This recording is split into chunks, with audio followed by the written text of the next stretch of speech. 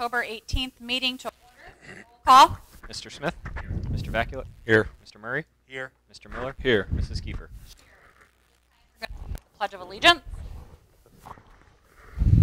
I pledge allegiance to the flag of the United States of America and to the republic for which it stands, one nation, under God, indivisible, with liberty and justice for all.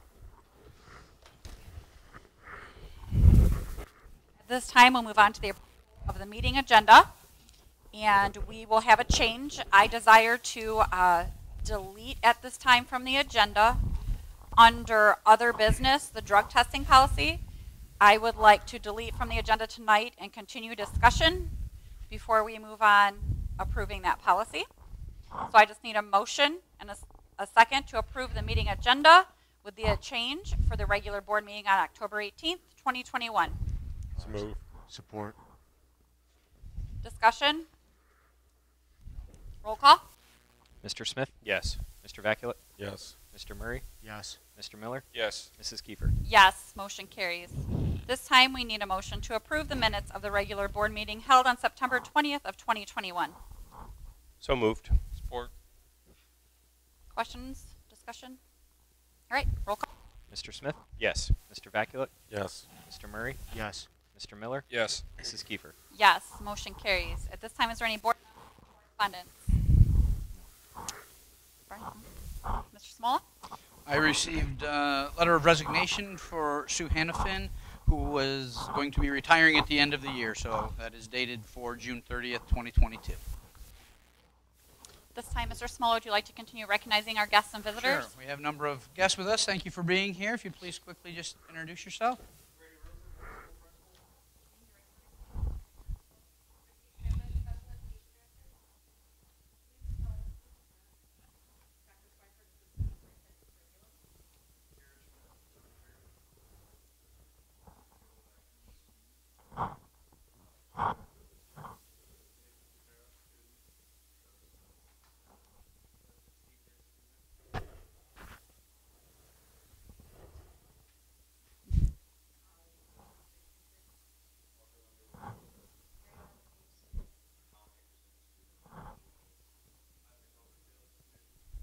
Thank you. At this time, we have a few presentations to the board, and we are going to start with Ms. Keller.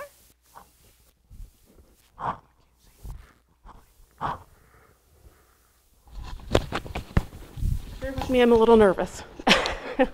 I'm Lisa Keller. I'm a parent of two elementary students. I'm a newer member of the community. Thank you for inviting me to speak here tonight. I promise you I'm not trying to make your already very difficult decisions any harder. I just wanted to present some information that I think is important and relative to the issue of masking in the schools. As a member of the community, it's my responsibility to speak up for the kids. And as members of the board, it's your responsibility to choose how to protect our children. I don't want to say a lot about the CDC's recommendation to have all students, staff, visitors, and educators masked. Excuse me. The statistics about how many fewer COVID cases there are with masking are pretty widely available. A recent report from the Journal of American Medical Association shows that masked schools average about 37% less positive COVID cases compared to their unmasked counterparts. What I did want to talk a little more about is the future of the kids in this generation. Some statistics that you might not already know. According to the National Institutes of Health, about half of the kids ages 6 to 16 who contract COVID suffer long-term health effects, what's often referred to as long COVID. 42.6% of those kids had a negative impact on their health for more than 4 months after their infection. In the United Kingdom, more than 11,000 kids have been sick for over a year, more than 12 months. Those kids are missing school, standardized tests, sports, and frankly, their lives. I know that masks can't stop long COVID, but masks can lower the rate of infection of COVID and potentially save a lot of kids from suffering. Both the CDC and the National Education Association strongly recommend masking in schools along with layering as many other mitigation efforts as possible. I know some of those strategies aren't practical in rural Fulton County, things like daily testing and having a strict 3-foot distance between students. But there are efforts that could affect the community spread of COVID and other contagious diseases for that matter. CDC recommends assessing and improving ventilation in the school with use of fans and filtration, keeping students as far away from one another in the classroom as reasonably possible. But the number one mitigation recommendation is masking and modeling positive attitudes toward it. If a group of students is on the bus for a field trip, for example, and they're all required to wear a mask, and an educator declines to wear a mask, it's kind of setting a negative example for what we're trying to make happen here. In July of this year, the National Education Association president, Becky Pringle, in an interview, she had said schools should be consistently and rigorously employing all the CDC recommended mitigation strategies. In the guidelines set forth for Fulton County from the Ohio Department of Health, there's a way to keep disruptions to a minimum in the classrooms. We can act instead of react. We can have very few students quarantine when they feel well, have sports and extracurricular activities go on as planned. If we can just achieve the 3 major guidelines outlined by ODH, I think that we could please a lot of people while still staying as safe as possible. More mitigation efforts mean less illness in the students. In a perfect world, none of our kids would come home with crusty sleeves from wiping their noses, but we're never going to eradicate that. But other infections like RSV and croup can also be mitigated with the use of masks. We teach our kids to be strong and to be brave, to study hard and follow the facts. And I think we, as strong Vikings of our community, should follow that advice too. Thank you. Thank you, Mrs. Keller. At this time, Mr. Schmidt.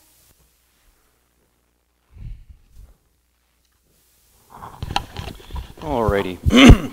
So, months ago I asked the high school principal, then the superintendent, and eventually the board to be permitted to drive my son to Great Lakes Biomedical when his name was chosen for a random drug test. I was allowed a one-time accommodation, and afterwards I appeared before the board to ask that this be made permanent. I was told no.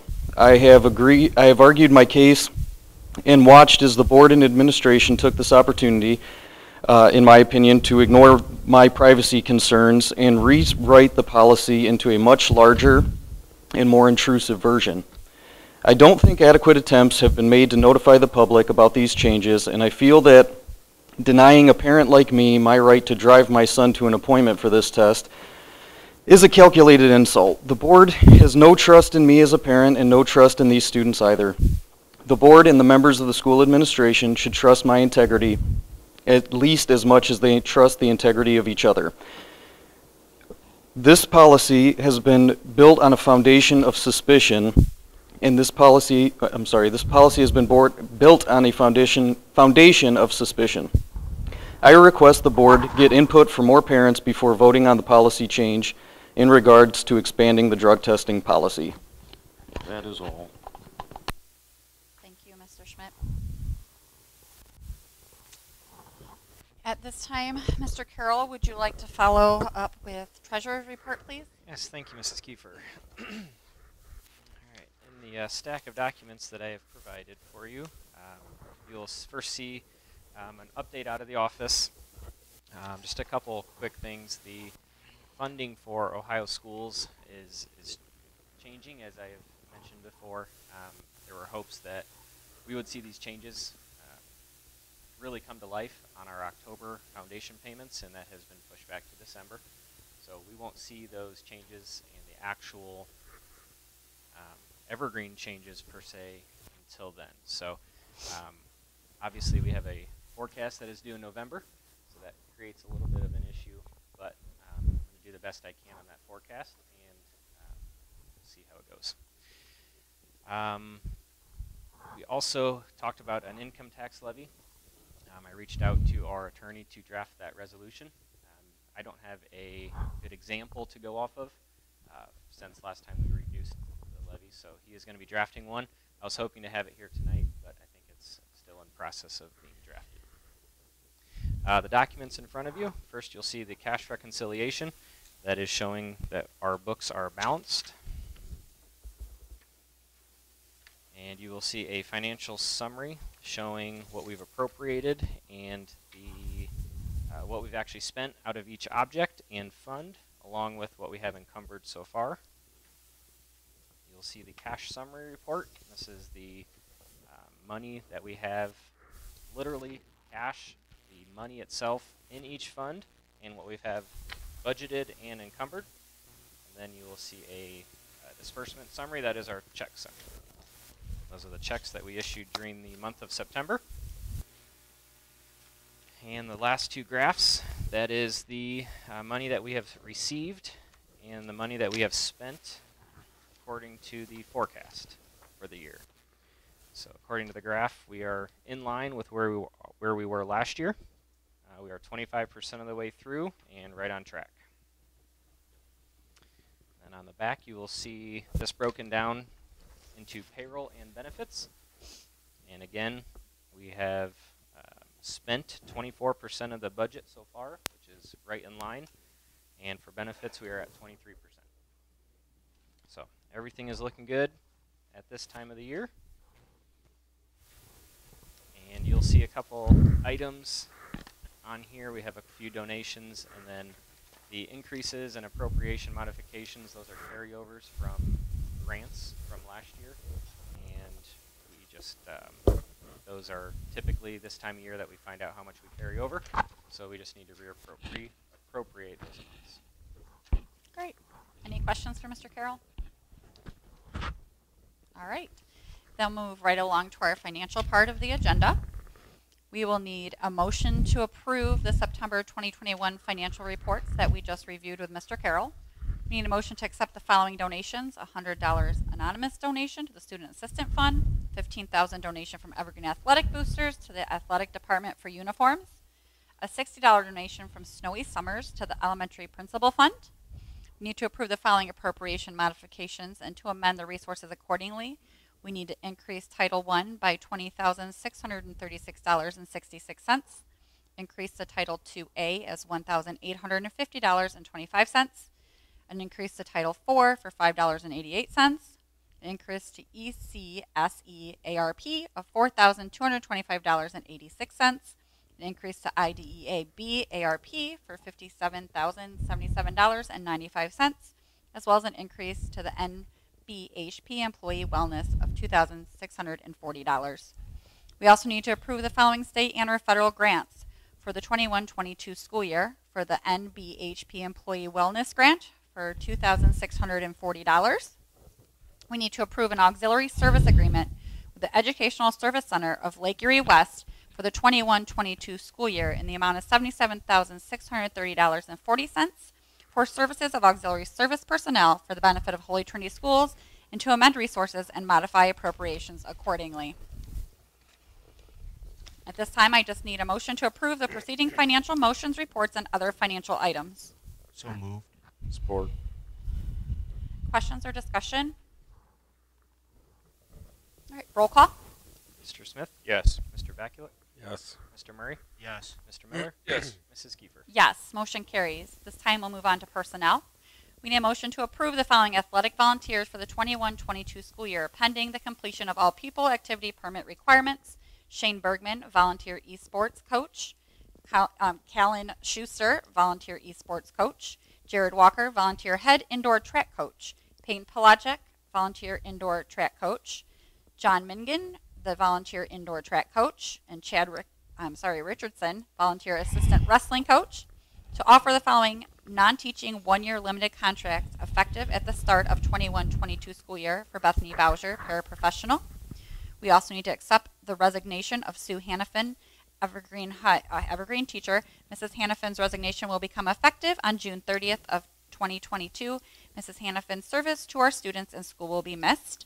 And we need to offer the following supplemental contract for the 21-22 pending the completion of any and all certifications and our licensures to Cindy Pinkelman as senior class advisor. This time I just need the motion to approve the above listed personal positions. So moved. Support. Questions or discussion? All right, roll call. Mr. Smith? Yes. Mr. Vaculek? Yes. Mr. Murray? Yes. Mr. Miller? Yes. Mrs. Kiefer? Yes, motion carries. At this time, we will move on to other business.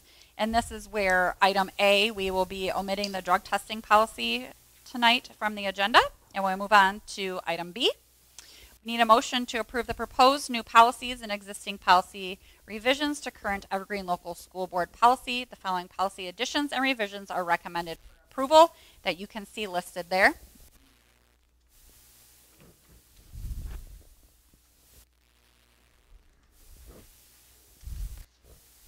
So moved. Support. Questions or discussion? Roll call. Mr. Smith? Yes. Mr. Vaculek? Yes. Mr. Murray? Yes. Mr. Miller? Yes. Mrs. Kiefer? Yes, motion carries. At this time, we need a motion to approve the placement of an Evergreen Community Library kiosk on the Evergreen Local Schools campus. The locker kiosk will serve as a pickup location for reserved materials as well as a drop box for library items. The library will cover the cost of the installation as well as the upkeep. So move. Support. Questions or discussion? Roll call. Mr. Smith? Yes. Mr. Vaculek? Yes. Mr. Murray? Yes. Mr. Miller? Yes. Mrs. Kiefer? Yes. All right. And the location will be On the northwest corner of the football field, they will tap the power on the light pole that's existing there. They will pour a cement pad and install the kiosk. It's like 4x2. okay. Awesome. All right. We'll move on to the indoor track and field participation.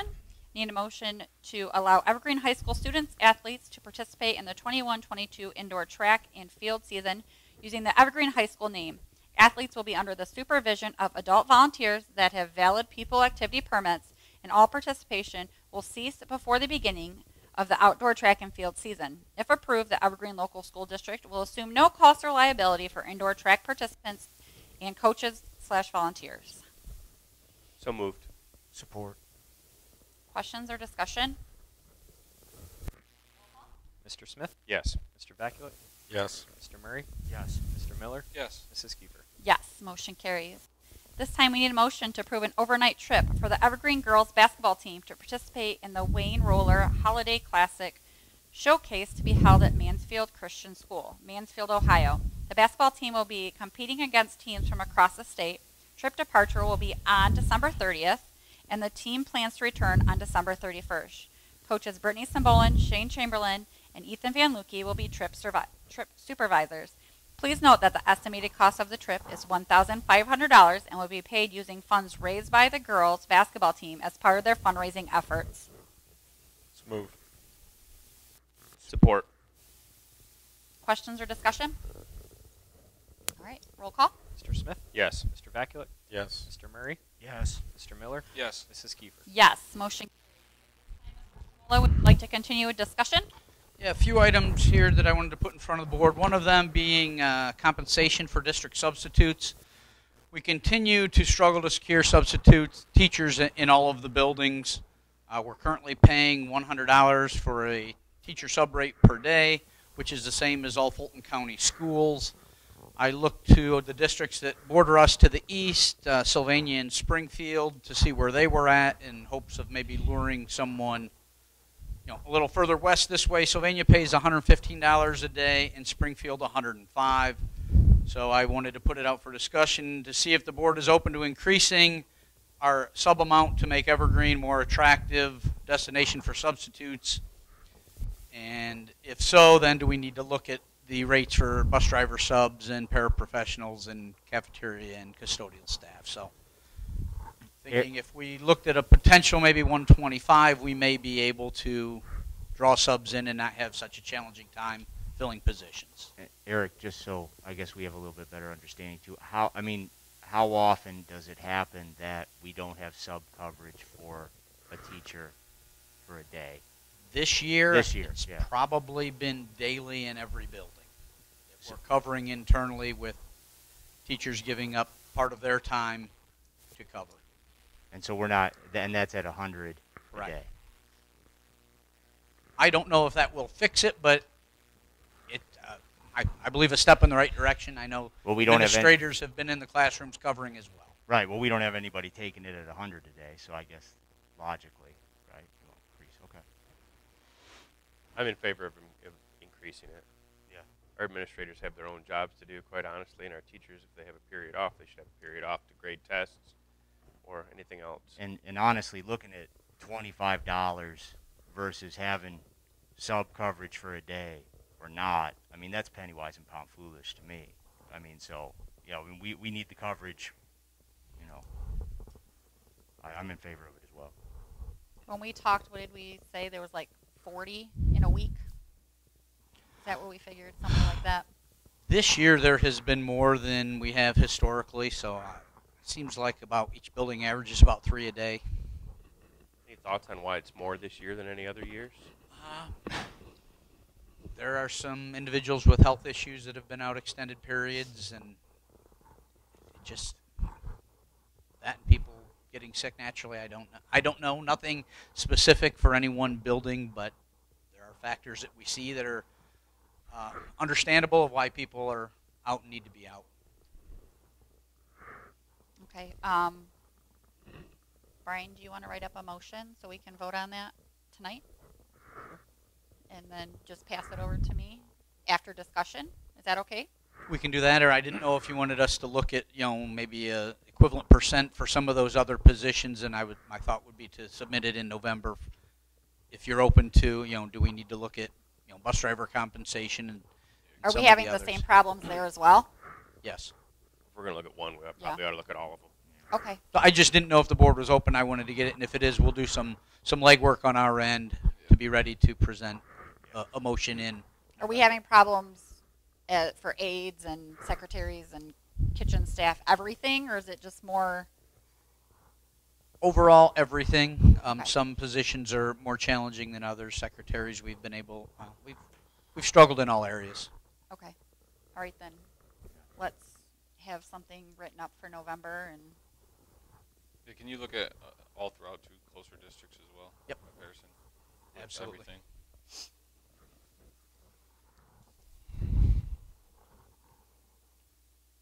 do you know offhand what we pay bus drivers right now, or the other positions? 50 an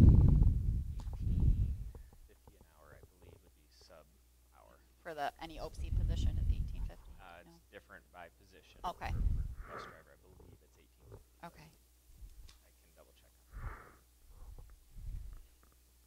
Okay. How many hours? What's her 4 hour. 4 hour days? I believe there's one route that's a 2-hour route, but the rest are 4. Okay.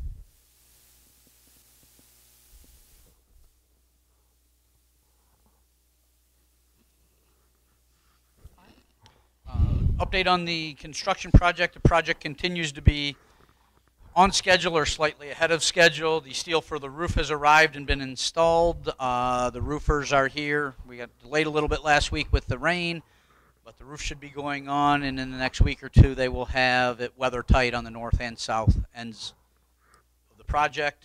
There are a few change orders and additional components of the project that will add to the final cost above the brick and mortar contract.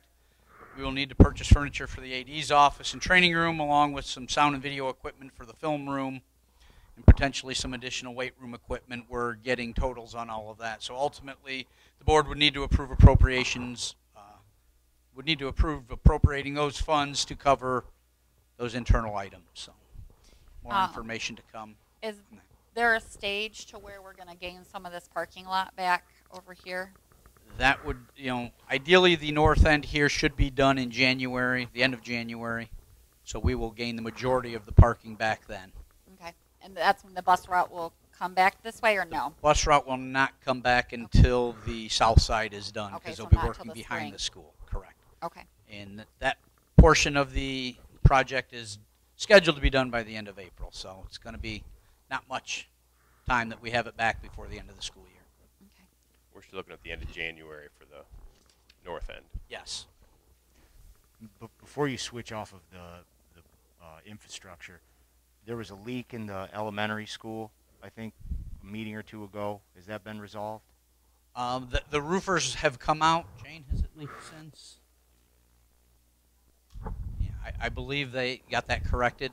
It was where the roof met the wall next to the cafetorium. What kind of warranty do we have on that? We just replaced it. That's why they came out. Is it a year or 2 I think years? it was where or the 5 flashing years? met. Any idea how long it is, though? For the roof material, I believe it was a 15-year warranty. With a year install, they came out and looked at it right away.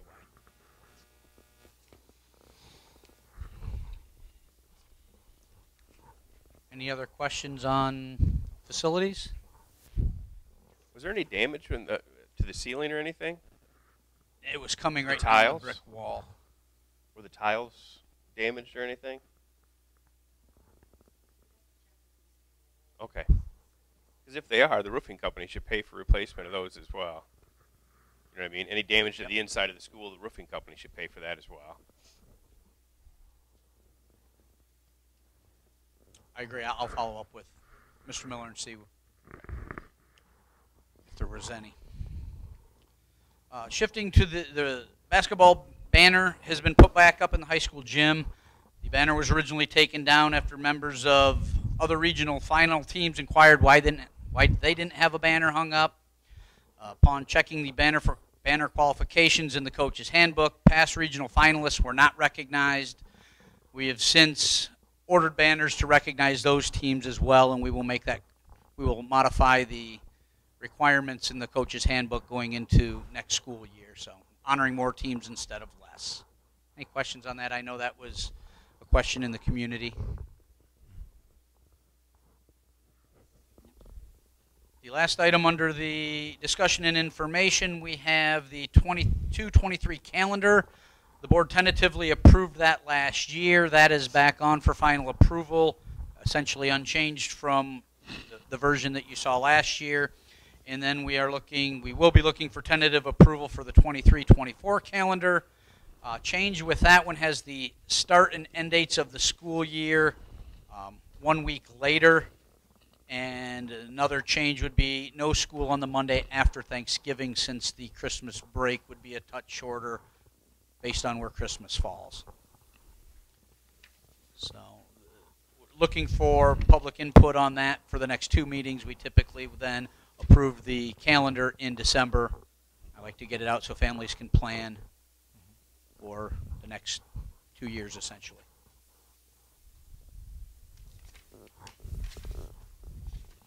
Questions on any of the calendar items?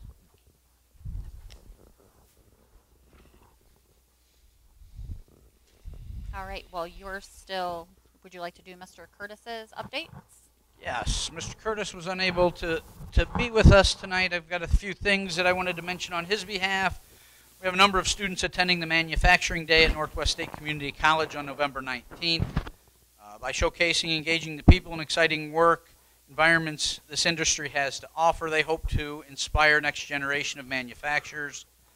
Manufacturing offers many exciting career options for our students, including engineering, human resources, finance and accounting, marketing, science, robotics, welding, and the skilled trades. So we have a group of students going there. Christ the Word Church will host Just Desserts on the evening of Friday, November 5th. This choir performance highlights the abundance of talent and accumulation of hard work from our students and staff within our vocal music program. Tickets will soon be available. And updated classroom furnishings have begun to arrive for the high school to make necessary updates to aging classroom furniture. We were able to update 3 full high school classrooms with new student tables and chairs out in the egg shop. So getting some new furniture in there. Mrs. Strayheim.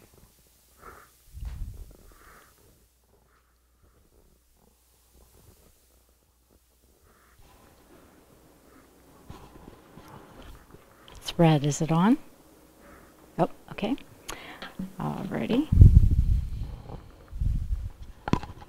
Okay, we had parent-teacher conferences on October 6th and 7th. Those went very well. We had always have a great turnout. And our MVP parent club, they provided dinner for the teachers on both of the nights, and it is very much appreciated. The teachers work very long hours those days, and so it's nice to have a break and have dinner on those nights. MVP kicked off their Club's Choice fundraiser assembly on October 13th, and the fundraiser ends on October 27th and with a delivery date of December 2nd. We had backpacks distributed from Ohio Means Jobs to every student at the elementary as well as I believe the middle and high school. These were free backpacks that every student received. It has the Evergreen logo on the back, and I believe every student in Fulton County received a backpack. So I saw the kids wearing them. They're very proud of those, and they're very useful. Our Monster Mash, sponsored by MVP, is going to be October 22nd. It's a free event for the kids to dress in costume and have fun dancing with a DJ and lots of refreshments and things. So it's a fun family event from 6 o'clock till 8 o'clock. Our October PBIS focus for row Respect on Task We Are Safe is to just decrease the number of unwanted behaviors in the bathroom. With the recent TikTok things going on, we're not sure if that has influenced our students to have some misbehavior in the bathroom, but we are reteaching and showing our students that we can be respectful, on task, and safe in the restrooms. If students meet their goal, then the last hour of the day on October 22nd, they get to use toilet paper to mummify their teachers, and they will be treated to a popcorn treat at lunchtime. So we're collecting the data, and we're going to be hopeful that the students meet their goal. The end of the quarter is October 22nd.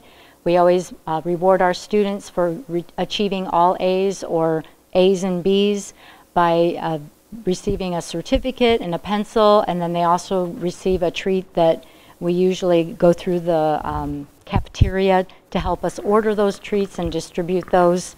That is planned for the week of November 8th. And finally, our third graders will be taking the Ohio AIR assessment for English Language Arts. That's set for November 2nd and 3rd.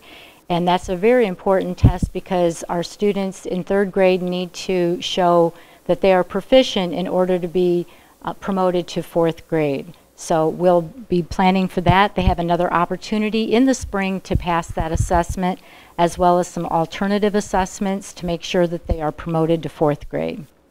Did you have any questions for me? All right, thank you. Thank you. Mr. Roofer.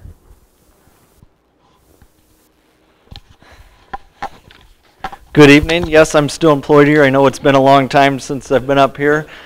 Before I go to the report, I just want to thank Dr. Swineford. She kept the ship afloat while I was out. She handled a lot of student issues, staff issues, so I know all the staff stepped up as well, so thank you to everyone for helping out during that time. The first item I wanted to highlight is the 8th grade band played with our high school during homecoming, which happens every year. I talked to Mr. Lyons and Mr. Stearman, and they just wanted to say that our 8th graders, I mean, they played harder music than what's happened in the past, and just little things. They said they were very, very respectful. They followed directions. They didn't have to worry about it, and it just went very smooth. They said it was one of the better groups that they've had go through as the 8th graders playing in homecoming, so shout out to them. On September 30th, HC3 was at the middle school. We kicked off our BOSS program, which is our youth-led prevention program for 6th grade boys. So that'll be beginning here next week. The last thing is we started shout-outs in the middle school. Kids and staff can send in a Google form and just recognize a student or staff member. This month, the past couple months, has been kindness. I know there's been some kids that just beamed with smiles when their name's over the announcement for doing something good. I've had staff members make comments about it, so it's nice to see good things happening in the middle school. Working on that best year ever and recognizing all the great things we're doing.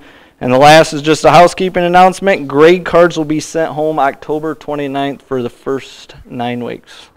So that is all for me, unless you have questions. I don't think so. No? Thank you.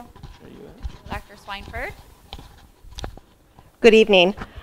I'm going to talk about the district report card that was released on Thursday. I want you to know I am not going to go through the 20-page document that was part of the board packet, but I do have some highlights there. So first of all, I think we really need to keep in mind that the state report card this year is very unique compared to previous years And the reasons for that is because of the COVID pandemic, short-term changes in Ohio law, and the waiver by the accountability requirements by the federal government. Something that we really need to keep in mind, though, if you think about it, our current fifth graders, the last time that they had a normal school year was as second graders. So if you think about that gap of instruction, the changes that they have faced, the social emotional impact as well, have all had an impact on how they do in education in school.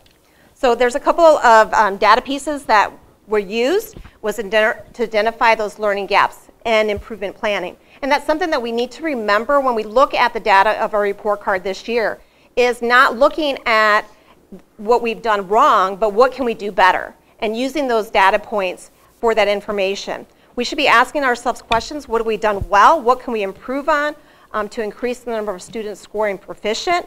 And why are certain groups of students missing school? Because if you remember, chronic absenteeism is part of the district report card.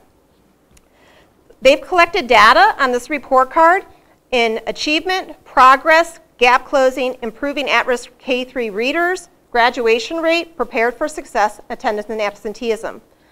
They did not give any overall grades for any component, but they have provided data that we can use to inform our instruction. And looking at our data compared to the data of other Fulton County schools, we are comparable.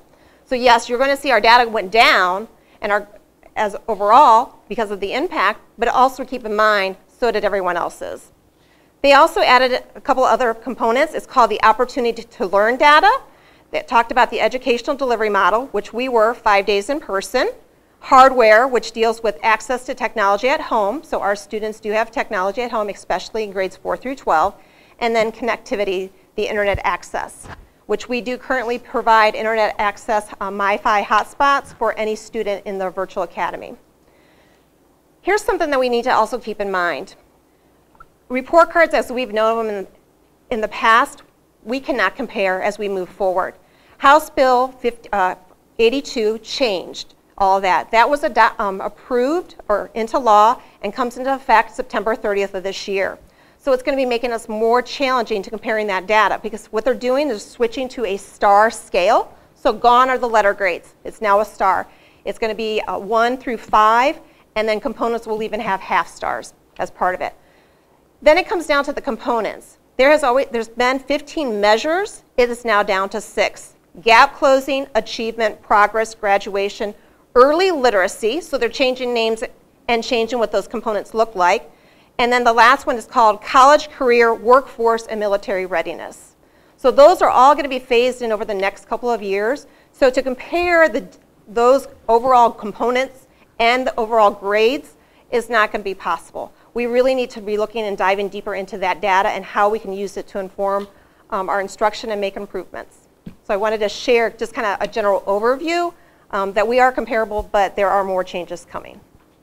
Any questions?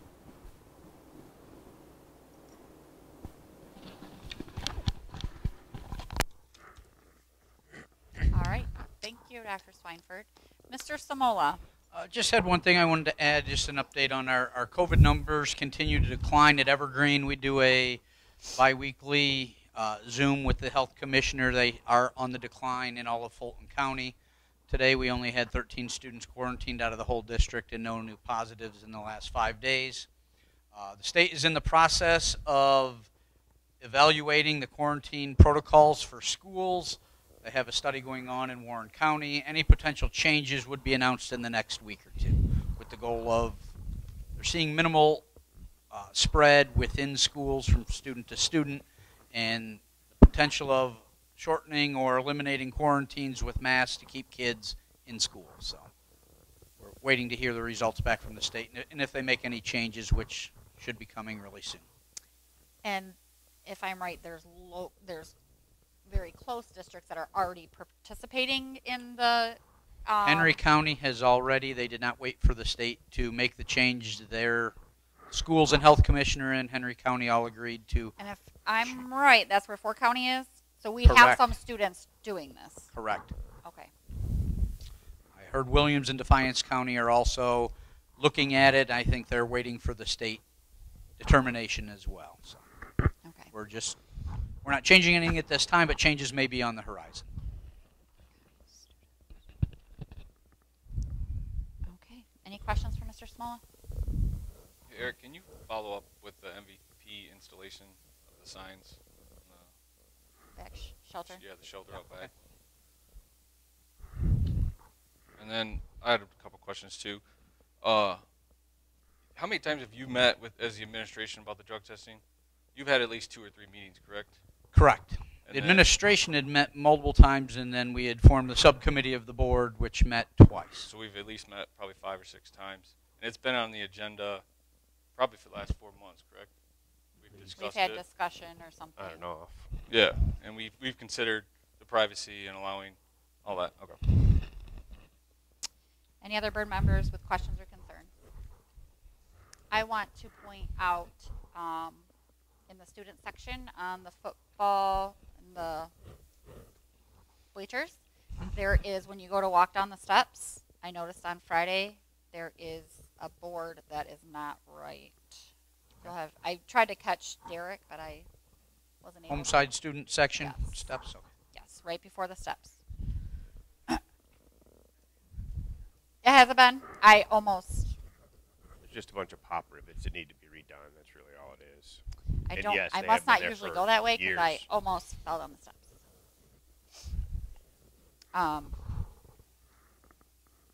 Other than that,